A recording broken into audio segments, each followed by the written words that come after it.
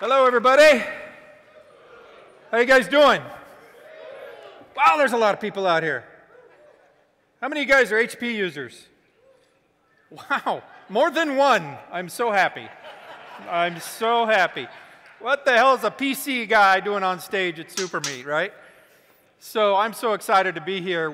I just want to tell you a little bit about us. Rock on? Oh, dude, he knows about Rock On. Fantastic. All right, so I just want to tell you a little bit about who we are, why the heck media and entertainment is so important to HP and our products, and where we've been in this industry. How many of you guys know we've been in the workstation business over 3 decades?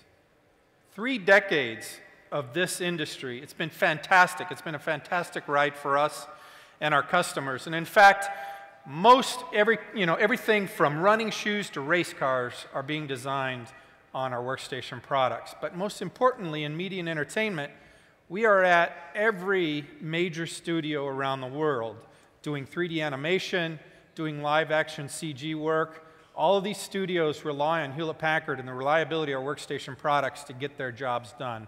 So anybody seen any DreamWorks animation movies, right? So next movie coming out, Dragons 2, right? All done on HP Workstations. And these customers really rely on us to provide the highest end performance to get their jobs done, but credibly in a reliable solution. So we've done a lot of work in this industry. We've got a full-blown product line. I'm not going to bore you with a ton of slides here, but anything from our Z230 entry-level workstation starting at under $700, right?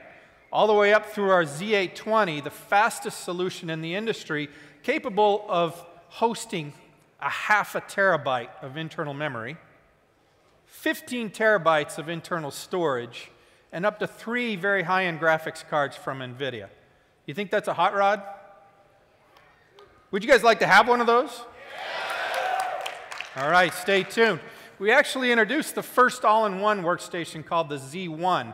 It's a gorgeous 27-inch display. It's out there at the table for you guys to take a look at, but I want to get you inside the hood of that engine here in a minute.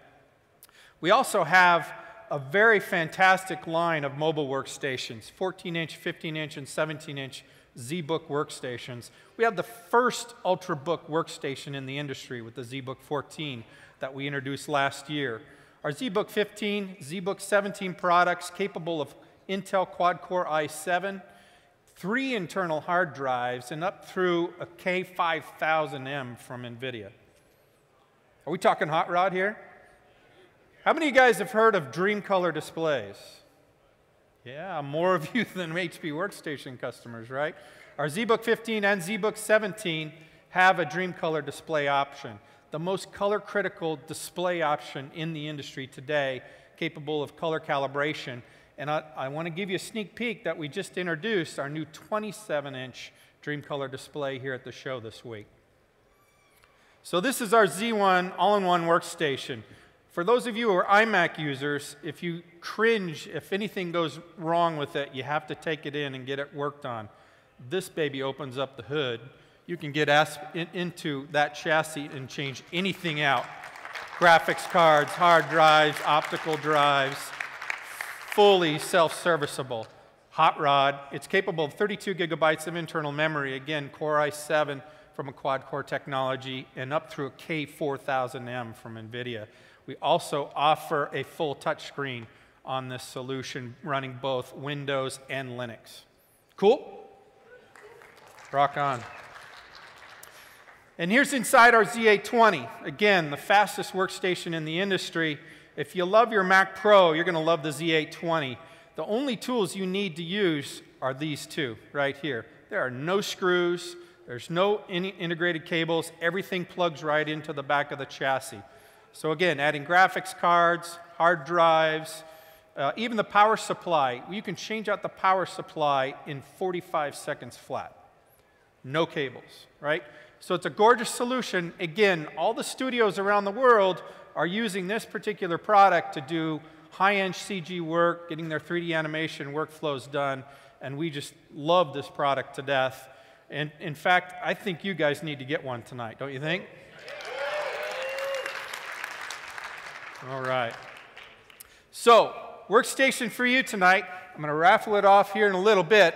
You're going to get a new Z820 workstation, 64 gigabytes of internal memory, 1.5 terabytes of internal storage, a high-end graphics card from NVIDIA, K6000, which they provided to us, and the new Z27X Dreamcolor display that we just introduced at the show this week. This is a 27-inch Dreamcolor display with a 1 billion color palette, right? It's the only color critical display that can be fully calibrated with any of the standard calibration tools out in the industry today, fully programmable, and it comes all standard with Adobe RGB, Rec 709, all the standard color palettes that you may want. It is the industry standard, or will be the industry standard, for all studio production environments around the world. That display alone lists for $14.99, okay? Very compelling price point.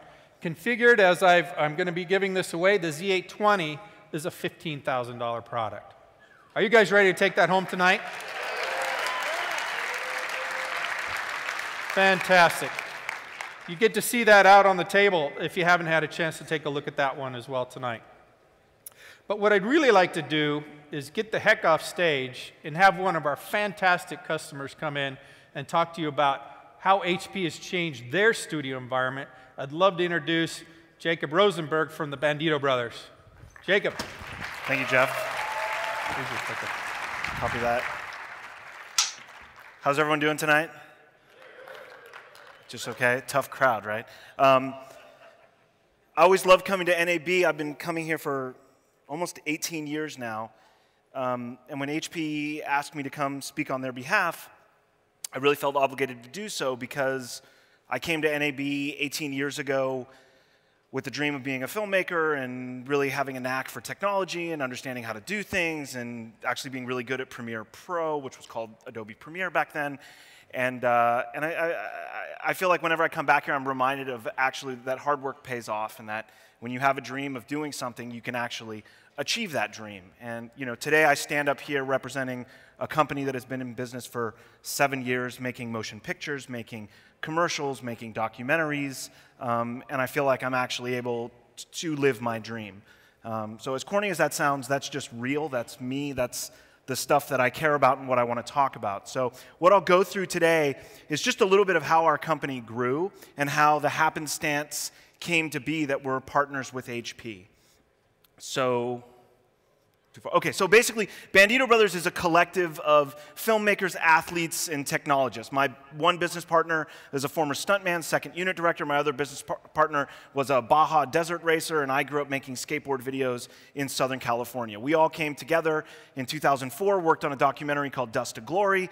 I had a forward-thinking digital intermediate workflow in my brain, and I told them we could do a full DI and print out to film using a compressed video file, and everyone who had long gray beards who was paid a lot of money said, no, you can't do that because you can't work with compressed file formats. Fast forward 10 years to today, and they were all wrong. It's just you push forward with what you believe in, you surround yourself with passionate people, and you go for it. So we started our little company. We had one HP workstation and one box system when we started the company.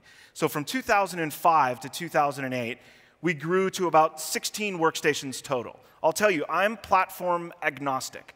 What I don't like is buying new hardware when new software comes out that forces me to upgrade. So I have a little bit of a sensitivity towards some of that stuff that lived on the Mac workstation platform where you were invested in something, and the next time something new came out, you were forced to buy something. So we sort of liked to buy hardware that had a 3 to 5 year shelf life. I had a technology director named Mike McCarthy. He has a website called HD for PC. That's a really informative place to go that can help you, guide decision makings. And we started looking at systems to buy. The way we grew our company was the moment we got a post-production job and we had a budget, there was just 2 of us in post, me and Mike, we bought new systems. We bought used systems, we bought refurbished systems, but we would always keep investing. And what we found was the expandability and the upgradability of the HP systems after their reliability and everything, sustained a longer shelf life. Now again, we had some editors that came in and needed to use Final Cut. Of course, we're going to have a Mac workstation there. But in terms of processing data, in terms of After Effects work, color correction work, and our other editorial work, we relied on Premiere. So from 2005 to 2008, this is basically our growth. And by the time we get to 2008, we kind of realize, like, whoa, we have 13 out of our 16 systems are HP systems. And that was sort of when we began to reach out to HP and sort of tell them that we existed and wanted to sort of forge a little bit of a relationship. I saw that they didn't have much presence in this area, and I saw that the products were working for us in a really good way.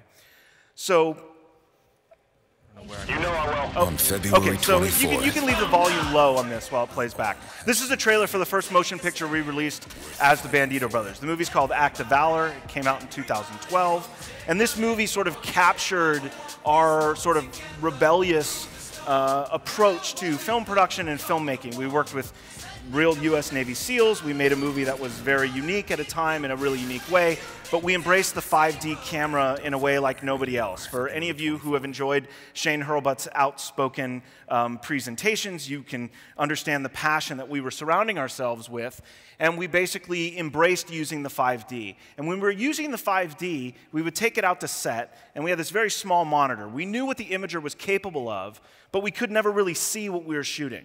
And one day, we stumbled upon, I'm sure it was our technology director, Mike McCarthy, we stumbled along an HP Dreamcolor monitor.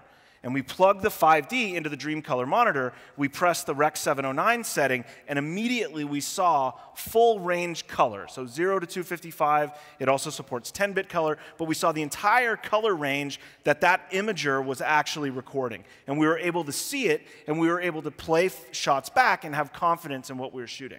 Now, at that time, this is 2009, a Rec 709 broadcast monitor that has calibrated accurate color is probably $10,000 minimum, but the better ones are $15,000, $17,000. This was a $2,500 monitor.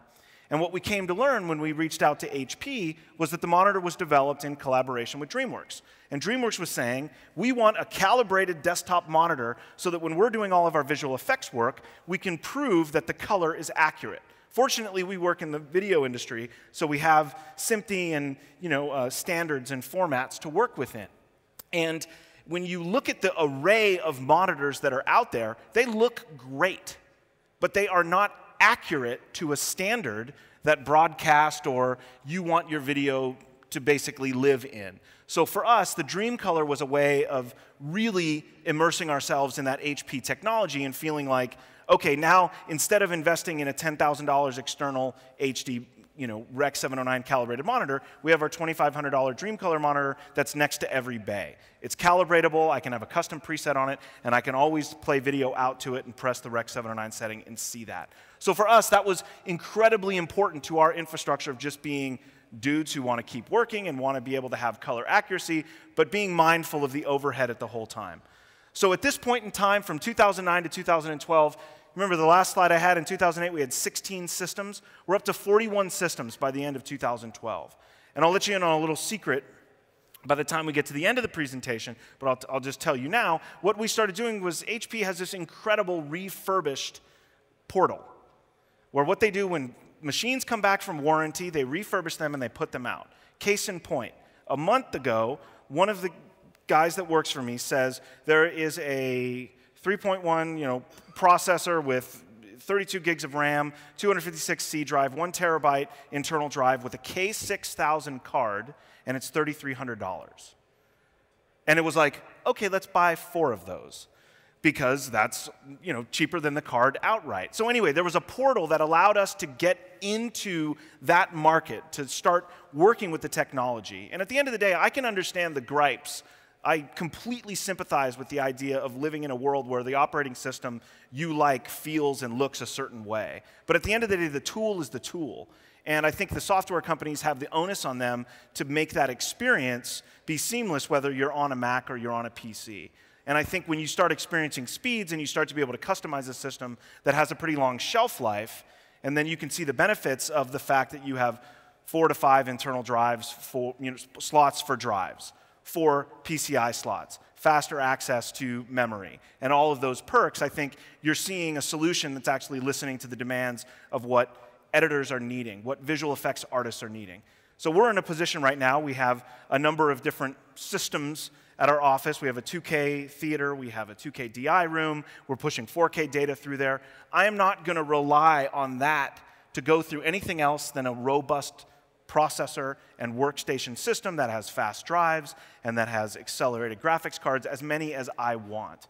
And I feel like when we're getting away, I can appreciate the idea of getting away from this notion of a box, but at the end of the day, the performance of that box is going to be unparalleled to anything else. I also don't like the notion of all of my ports, not being secure and not being lockable when I'm connecting any additional peripherals to my system. So anyway, that's sort of, philosophically how we're landing and integrating with HP.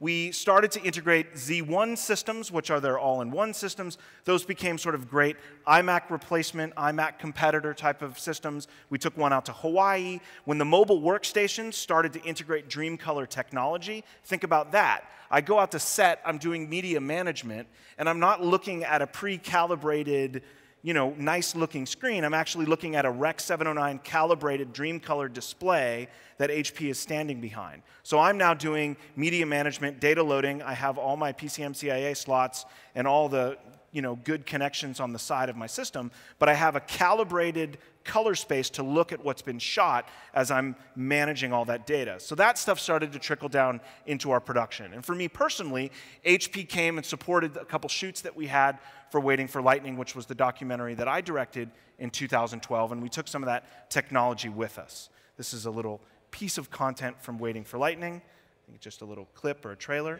You have to do stuff that nobody else. You can play this a little bit louder. This is The Great Wall is insane. You are rolling down into the complete unknown. When you finally do push off, there's no going back.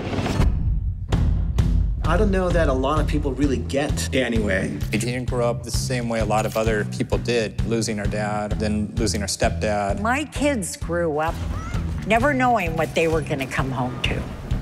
You have scars that you never can get rid of. So what do? We go out and find something that's dangerous.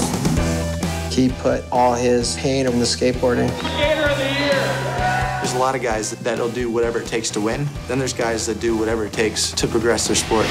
Is he kidding? He's gonna jump out of the helicopter into the ramp? He had to create something completely new to skate. Something bigger, faster, crazier. A structure that has not been built before. It's a lifetime of effort. His fearlessness, his vertical skill set, his street knowledge. Danny's doing what he was meant to do, and you can see that.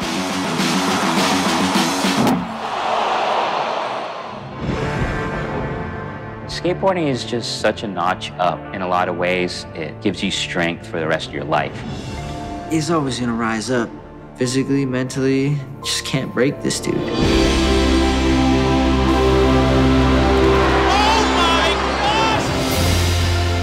When we first got to the Great Wall, we were just like, oh my God, This guy is gonna kill himself. It's the widest spot of the wall, which does the most justice for skateboarding and the possibility of breaking a world record. This is a structure one man on the planet maybe can do.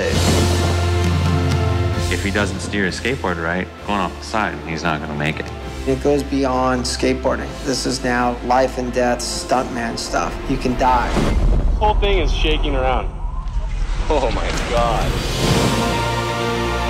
If you want to live a life where you're breaking ground,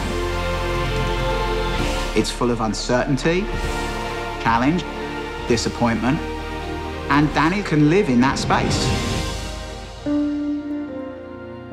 Once you lose the fear of death, you really learn how to live.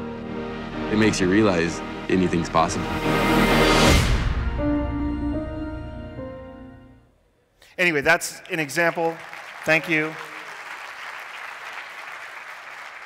That's an example of my voice, but that's an example of sort of, finding a way to push our company forward, to give myself an opportunity to make a film and do, what I love to do. This is where we live today. We have 10 edit bays at Bandito Brothers.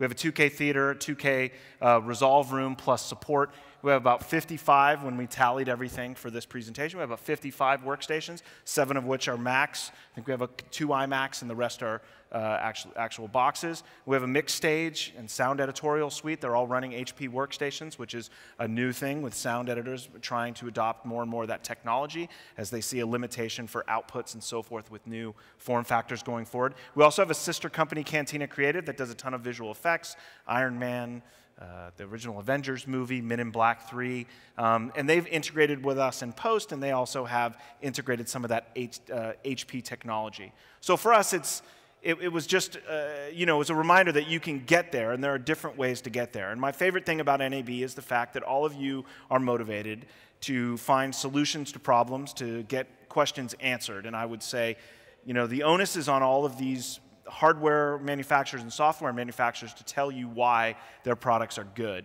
I'm definitely drinking the Kool-Aid with HP, but I can say as a company, we've been able to grow in a fiscally mindful way because of that adoption of technology. With that 3 to 5 year shelf life, systems after 3 years go to do different tasks, and we're investing in new systems. And like I said, we just bought, you know, 4 $3,300 incredibly fast systems with graphics cards that are smoking.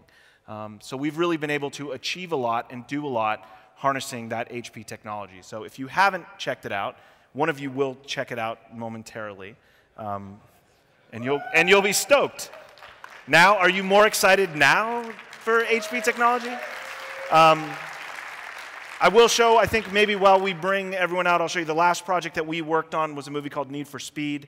We did the majority of the editorial at Bandito Brothers. Again, all this editorial is being worked through an Avid system with a Facilis backbone. We have 10 gig ether, we have dual channel fiber, and we're doing big motion pictures under our roof. So I'll play a little bit of the Need for Speed trailer, and then probably we should just bring some people out while we do that. You think you're a better driver than me?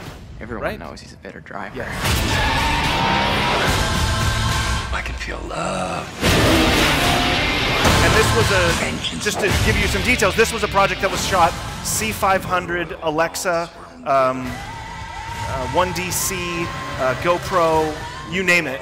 This is like the Act of Valor 2.0 in terms of formats, and I'm sure at those various booths, they're talking a little bit about what they were doing with Need for Speed and how significant it was. But again, thank you for the opportunity to speak in front of you.